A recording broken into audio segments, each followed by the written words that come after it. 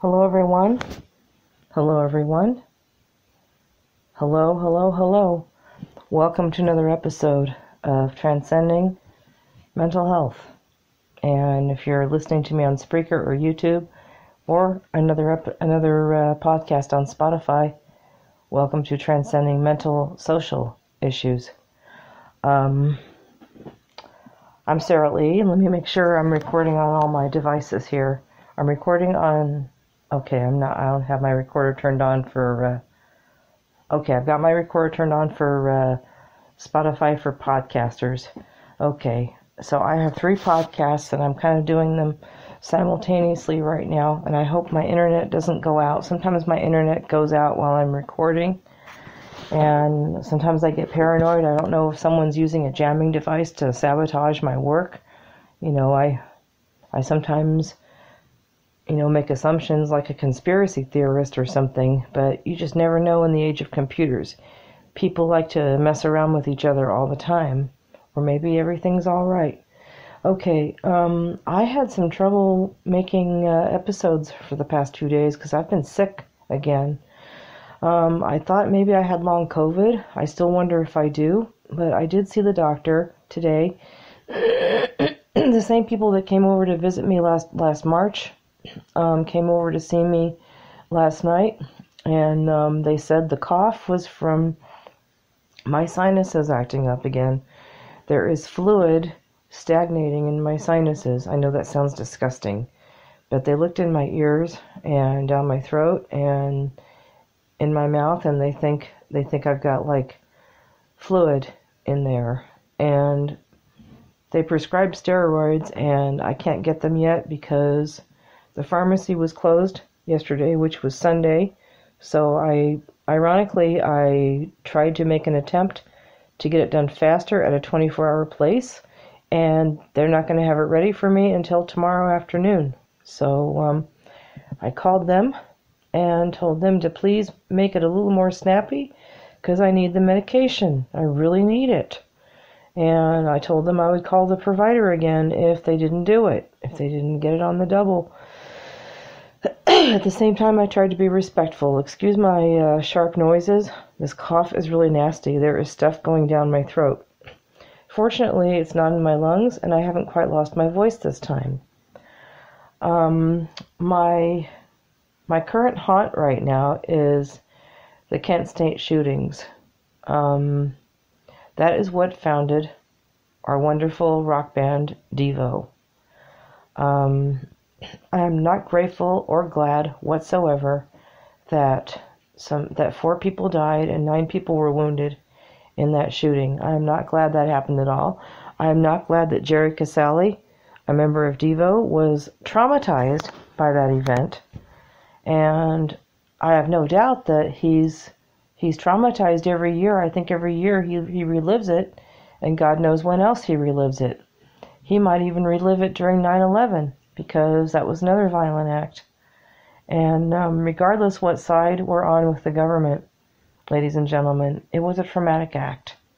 It was just a really, any kind of violence is traumatic. I don't care who's to blame right now at this point. Our world has got to heal.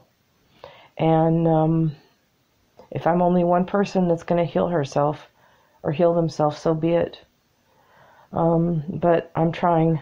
And not to mention I got diagnosed with a dreadful disorder that people can't stand. They don't like no one likes borderlines. No one likes narcissists. And I might have even self-diagnosed myself as a self-aware narcissist last week. Don't ask me why, but I might have some traits. And I think that it might take some traits to be able to make podcasts, because we have to have some kind of a sense of ego, as long as we don't use it to excess. So that's sort of the thoughts that have been going through my mind. And by the way, anything that I make on these podcasts are my opinion, are what's on my mind. They are not to be written in stone, especially my belief systems that I have been developing as of late, since August 6th, when I inadvertently, unknowingly turned to Jesus. I got tired of feeling like I was surrounded on all sides by disregard for respect for humanity. And it was manifested in being invited to colorful parties and live streams. And I'm not going to even go into what I mean by that. You guys figure it out. And I have the same feeling that Jerry Casale probably had when he witnessed those acts of violence at Kent State. What happened was on May 4th, 1970, or in the 1970s, forgive me if I have the year wrong, I probably don't, because it's been confirmed a couple of places that it was in 1970. Kent State University. Jerry Casale was, I believe, attending college there, I think, or maybe, no, he wasn't attending. I think he might have been a teacher or something. Well, I don't care. He was in the middle of it. Whether he was a teacher or a student, I'm not too clear. I think he was a teacher. I think Mark Mothersbaugh, his co-member of Devo, was a student, might have been an art student. And Casale was in the thick of it. He witnessed it with his eyes. He witnessed it with his heart. He witnessed it with his brain. He witnessed it with his living spirit. And the good news is he was able to and willing to, although very disgusted, very upset, transcend what happened. He didn't bring back Allison's life or Jeffrey's life. He didn't heal the wounded. And he didn't become what he was before what happened to him. But he was able to form a band. He was able to make art and form a band called Devo. And he was able to deliver a message to the world to pay attention. And that has been haunting me every May 4th, and even times in between. That has been haunting me. Especially since I got curious about how Devo was founded. It started out as some intrigue with the band Devo, some like of the music, some intrigue and some appreciation for the differentness, the message, the social consciousness that I was interpreting. My roommate, Bruce, introduced me to them when he was 37 and when I was 15. And we used to drive around in his car and listen to Devo. And the first song I heard by Devo was Whip It in the 80s. I was 13. And at first I thought the music sounded really strange. And I didn't really care for it. But I guess it grew on me. And I started liking what was called New Wave, which I think is now alternative rock. But I'm always, when I get really intrigued and really liking of a band, I get curious about how they were formed. And when I found out that, I found out about this Kent State thing, I don't know, something happened to me, and I felt a kindred spirit. I found a kindred spirit in Jerry. No matter what he believes in, no matter what I believe in, I felt a kindred spirit or a kindred soul or something. And I thought, geez, I've been through a lot in my life. I've had a lot of things happen to me, and I've seen things happen around me that were pretty gruesome.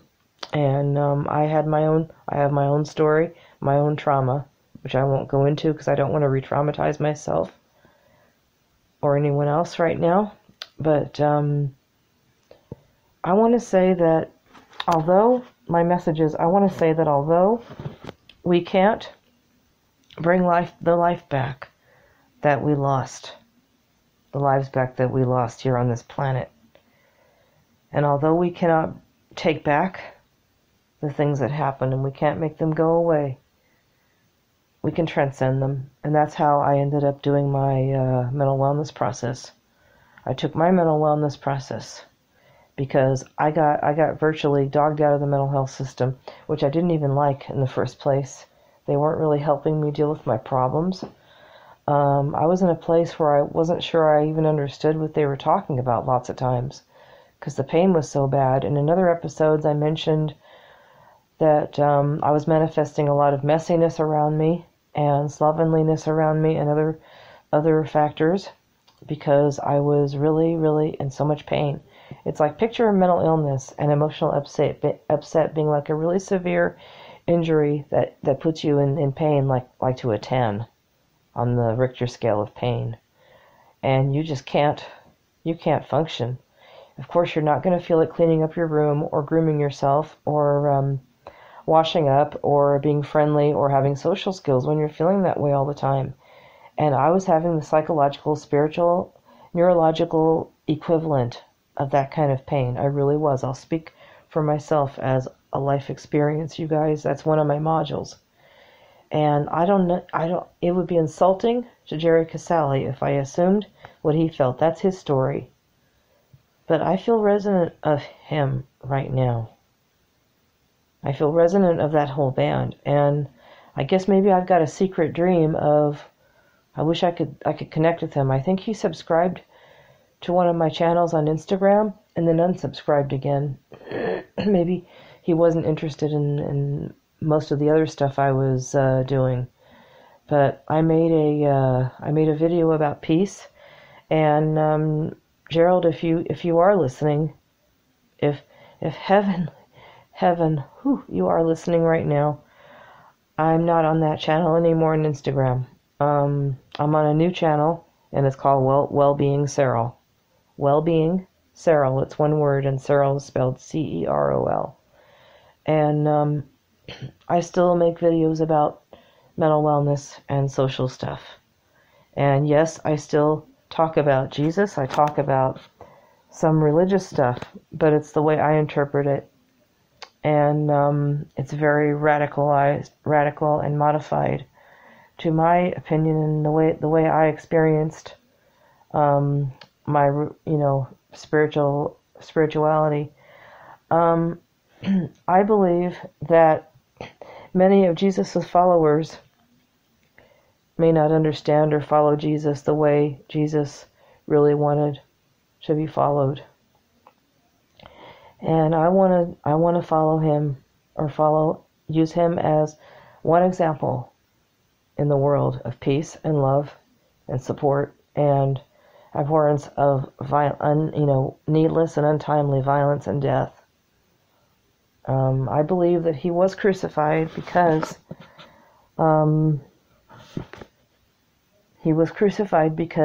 he didn't like bad things happening. He didn't like people suffering. And I'm sure if he had been there at Kent State, he would have hated it. He would have felt the same way that he felt when the money changers were in the temples, messing around with the money, and taking over the temple and all that.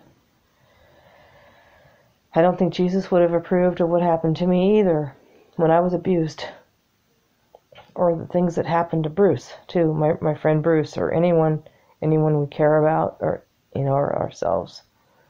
So I don't believe in Jesus the way many people that call themselves Christians do, and I don't even know if I can call myself a Christian, but I can call myself somebody with an IQ, and I spell it ICUE, and it's on one of my other episodes if you want to listen. But this Kent State thing haunts me every May 4th and times in between, just as it might to Jerry. I wanted to talk about that. That's one of the ways I take away its power. Talking about it. Be safe, everyone, please. Peace out.